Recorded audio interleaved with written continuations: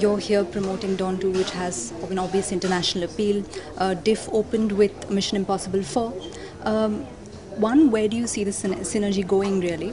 Also, when Tom Cruise was in India to promote the movie as well, there was this story that the studio apparently paid people to cheer for Tom Cruise, and those people had no idea who Tom Cruise was. I wanted to ask you if you've heard of this story, and do you think really that several people in India have no idea who Tom Cruise is? No, I don't think that's fair to say that people. I mean, because not only does it reflect poorly that we don't know the superstardom and the greatness of Tom Cruise as a commercial actor, it also shows that India is not with it. We are very well informed.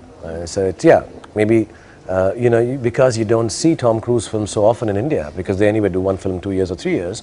Maybe if he just walked on the road for a moment, he may just be someone that you don't relate to. But for that matter, if he just walked in here also, and I know him, you don't expect him to be there. So maybe that's why he may pass off quietly.